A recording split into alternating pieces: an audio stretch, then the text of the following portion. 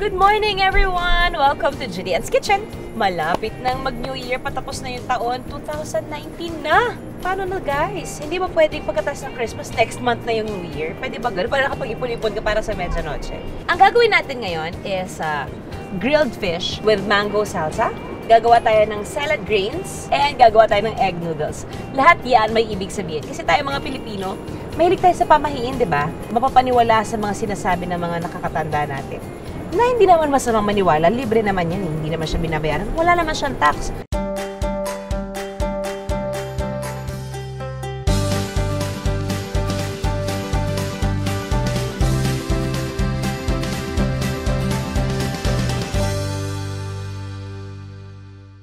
Andito na naman tayo sa labas ng bahay namin. Kasi ako personally, kapag Media Noche, nag-grill kami, nag-iihaw-ihaw kami, kasi napaka-festive ng atmosphere, di ba? Nakikita mo yung mga tao na nagsasaya, naglalasing, may natutumba, tatawanan mo. This is filleted na blue marlin. Kung may makita kayong blue marlin belly, mas okay kasi mas creamier yung lasa niya. Sabi nila, kapag bagong taon, dapat may handa kang isda. Nung inisip ko, bakit isda? Correct me if I'm wrong. Kasi ang isda always moves forward. Bakit? Nakakita ka ba ng isdang umaatras? Di ba hindi? Nakakita ba ng isdang gumaganyan? Diba hindi? Parang nilalet go mo na yung past mo at you're just actually moving forward. Softened butter. Pwede nyo rin namang i-melt kung gusto nyo. Just a bit of salt kasi unsalted butter ito. Pepper. Pare-pareho kasi na kung makita. Ano-ano ba ang mga pamahiin ninyo kapag bagong taon? Huwag kang magwawalis pag bagong taon. Magwalis ka bago matapos ang taon. Tinatanggal mo yung bad luck sa buhay mo. Ano pa ba? Dapat daw nagpapagupit bago matapos ang taon kasi nilelet go mo past mo ng nakaraang taon. Sesame oil to nilagay ko. Medyo Asian yung timpla nitong tanige natin. Ibabrush lang natin to sa ating tanige. Alam niyo ba kung ano yung recently kong nalaman? Na kung ano ang ibig sabihin ng grapes na pinapakain sa atin ng mga magulang natin tuwing bisperas ng taon? Each grape pala, nagpre-represent ng bawat buwan ng taon. Kailangan mong i-note kung ano yung grape na nakain mong mapakla o bitter o maasim. Let's say, nakapang-apat ka na na grapes, tapos mapait pala. January, February, March, April. Yung April, i-note mo na may mapait na mangyayari sa buhay mo, that's one. May makikilala kang bitter sa life. Isa siyang bitter o kampo. I-note mo na lang siya. Kung hindi man siya mangyari, at least prepared ka. Okay, babalik na rin natin siya para naman sa kabilang side. You can add more flavors to it if you like. Pwede ka pang maglagay ng, let's say, iba-ibang spices, paprika, or kung ano pa man. Set this aside at gagawin natin yung ating mango salsa. Dahil mas gusto ko ma-mango kasi mango salsa siya, hindi naman sinabing medyo mango salsa. Buong mangga yung gagamitin ko. Criss-cross. Hanggat maaari, pantay yung patlang niya. Ang cute niya, oh! Para siyang pixelated mangga. Pasok natin siya dyan. And wala. Tada! Pero pag pinaghiwa-hiwalay niyo siya, medyo dahan-dahan lang kasi baka madurog. Diced tomatoes, red tomatoes for color and texture. Bago niyo i-dice, tatanggalin niyo yung buto kasi yun yung nagkakos ng pagtutubig. Diced cucumber, hindi ko pinatanggal yung balat kasi gusto ko na yung color ng green. Again, gusto lang natin i-highlight yung... Ma'am, gano'n tagal to! Madulas kasi yung cake ko. Naubos yung onions ko. Hindi siya madumi, so pwede ko pa siyang gamitin. Hindi siya madumi, hindi siya madumi, hindi siya madumi. Pag bagong taon, hindi ka dapat nagsasayang ng ingredients. Dill and cilantro. Parang mali naman ako ng kutsilyo gamit. Kutsilyo! Gusto mo yung lasa ng mint ng dill and then yung pagiging Asian ng coriander and then lemon. Konti lang, konting-konti lang. Pepper, and salt. And gently mix or fold kasi para hindi madurog yung ating mangga. Fresh. Parang bagong ligo. May mango salsa ka na. And now we will make our salad greens. Ang sabi nila, ang greens, nire-represent niya ay good fortune. Portobello mushrooms, or it could be white mushrooms, balsamic vinegar, and olive oil. Grill natin to. Ah! Tumatalo na naman siya. I-grill natin to. Very, very light. Corn on the cob. So, eto yung magdadagdag sa grades natin! Oh, diba? Dahil gusto ko na slight healthy siya, hindi ko siya lalagyan ng butter. Coconut oil. Kasi ito wala to saturated fat. Salt and pepper. Actually, pwede namang isa lang yung gamitin ninyo. Pwede namang tatlo. Depende sa dami ninyo sa pamilya. Sabay ko na siya dito. Mabigat siya.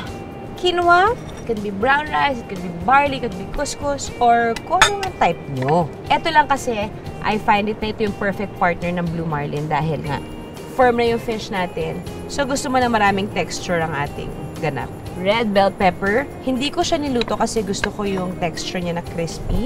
Yellow bell pepper. O diba, halo-halo lang. Hindi naman siya mahirap talagang gawin. Sabi nila, huwag ka magluluto ng chicken kapag bagong taon. Kasi parang inaantala mo ang iyong pagyaman. Dahil diba ang manok tumutukatok kang ganyan. So gusto mo tinutuka-tuka ka.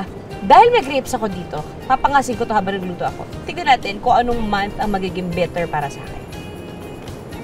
Matamis. Matamis ang January ko. Pero may konting bitterness, ha? Ay, paano kung bitter lahat ng grapes? Basil. Ito. Rough chop lang. Hindi ba sarap-sarap magluto sa labas ng bahay? Fresh air. Not unless nakatira ka sa tabi ng trend. Hindi siya fresh air. Honey. Just a bit. Lemon. Olive oil. Equal parts lang lagi ang amount ng acid sa oil. Okay, nakain ko na yung January ko. Yung February ko kaya paano? Ay, blue! Pwede isa pang charge sa February kasi 29 days lang naman ang February. Pabulok, ha?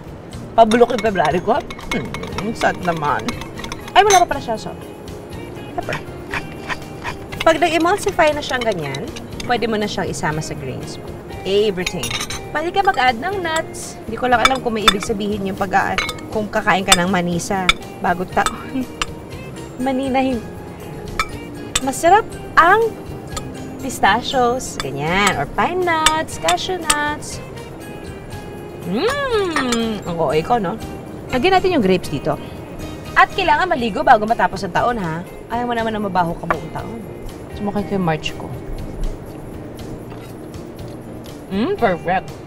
Ang sarap nito. Tapos pagkain mo, may mga puputok na grapes. Wow! Mabigat mo siya. Dinala ba niya ako? May feta cheese na tayo. Namamahalan kayo sa feta cheese, it can be kesong puti. Pwede nyo siyang lagyan ng chili flakes. Ay! Yung mushrooms pala, dito ko ilalagay. Dahil mainit siya. Siya hawakan. Ano ko bali? Uy, crispy yung mushroom. Ayan.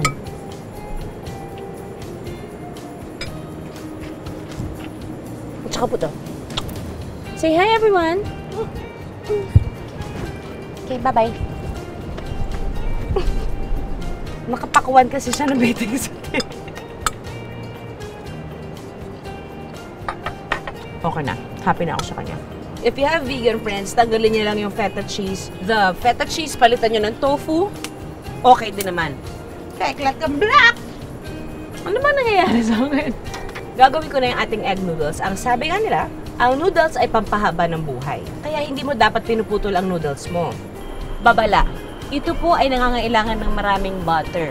So, kung nasa Jetta phase kayo, ito ang hindi para sa inyo. Pero kung type mo naman lumigwak sa diet, bakit hindi mo subukan? Butter unsalted. Para hindi masunog ang butter, we'll add our oil. This is egg noodles. Ibababad muna natin sa warm water. Kailangan hindi siya masyadong babad na matagal kasi madali siyang lumambot. Inaamoy mo pa lang, nag-gain ka na ng 10 pounds. Allow this to brown a bit. Ilaan natin ang apoy. Spring onions. Add our chicken stock para hindi masunog yung garlic natin. Hoisin sauce. Soy sauce, pang alat. Dahan-dahan lang yung lagay ng alat because pag sumobra ka sa alat, mahirap na siyang i-adjust. Pepper. At di ba sinabi ko marami tayong butter na gagamitin. Pangangatawanan ko siya. Eto nga. Na. Ay, nasunog ang itlog. Ang itlog. Ang mani. Ang mais. Isasala ko na ang aking fish. Malakas nga. Ay, patay mo muna. So, ganyan po ang hindi tama paraan ng pag-ihaw. Dahil may butter siya, umaapoy siya ng bongga. So, hihintayin natin siya. Kasi pag pinilit ko siya tanggalin, masisira yung isda natin. Well, ayaw pa naman niya. E, di ilagay natin itong noodles. Pwede naman siya sa kung anong pasta noodles na gusto nyo. But I recommend using, dahil New Year, it should be the long ones. Huwag yung mga pasta shells. Ano gusto mo sa buhay mo? Bugal-bugal. Incorporate everything there. Don't worry, huwag kayong mag-alala kung hindi pa agad lumalambot ang inyong mga noodles. Sa sariling heat ng sauce, lalambot din yan. Hintay-hintay lang tayo, guys. We practice patience for 2019. Tignan nga natin to. Ay! Okay naman! Ayan, lumalambot na yung noodles natin. You'll be surprised kung gaano to kasarap at kung gaano siya kasimpleng gawin. Pag New Year, pwede ka maghanda ng baboy kasi ang baboy kinakain lahat. Ano connect? Onion leeks. Kung may mga bagets kayo sa bahay, you can make a separate batch na maanghang at isang batch na hindi maanghang. So, hayaan muna natin itong lumambot ng kasing lambot ng pinakamalambot mong baklang kaibigan. Ano ka ba nun? Ako ang dami-dami ko nun. You have to touch it. Pag sobrang firm, ibig sabihin, overcook na siya. So, yan, gusto mo meron siyang parang bouncy na factor. Ba't kayo hinahabol ang apoy? Habang iniihaw natin yan, lalagyan ko na siya ng asin. Bakit hindi ko dinala yung buong asin dito? Ako yung nag-adjust sa'yo, asin. Haluin natin ito. Ayan, medyo malapot na siya. Pero hindi ibig sabihin pag malapot, malambot. Uy, para may ibig sabihin yun. Sabi ko na nga, baliktarin ko na eh. Ah, sakit-sakit. Natapos na lang ang taon, piniiyak pa ako nitong griller na to. Para masalo nyo lahat ng kernel corn, malaking bowl and small bowl para may pansalo ka na. Grinil ko yung corn kasi gusto ko yung lasa ng charos. Nagmamadali ako kasi naririnig yung noodles ko. So, dahil si Luna ayaw ng maanghang, set-asidean ko siya. Sriracha, garlic, tikim. Ito namang corn natin, idadagdag natin sa ating salad grains. Punong-puno ng grains itong salad natin, so siguro pasok na pasok sa bagong taon, diba? How do you plate a noodle? Wrap and turn. Hindi ko siya pinutol, sadya siya naputol mag-isa. Single serving, pwede naman ganito para may mga andar kayo sa mga anak ninyo. Garlic and spring onions. That's one. And our salad, pwede ganyan na lang. You can add mint if you like. Papadagdag texture lang siya. Pwede tayo maglagay ng dill. Laki ng tahong ko. Pag nag-grill kayo ng fish, huwag mong kukulitin. Ako kasi makulit ako. So before you turn it, you make sure that you wait for 3 to 4 minutes para makuha mo yung grill marks na yon. So yung walang grill marks, ipasok siya sa ilalim. Salt natin. Ayan, then we add our mango salsa on top. Ready na! Tapos na! Okay, tikman natin.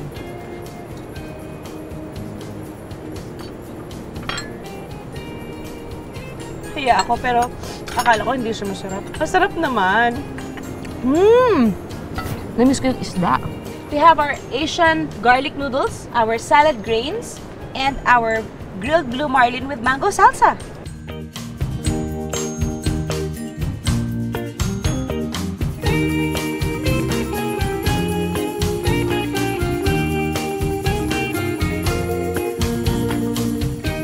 Don't forget to like and subscribe here on Judy's Kitchen YouTube channel.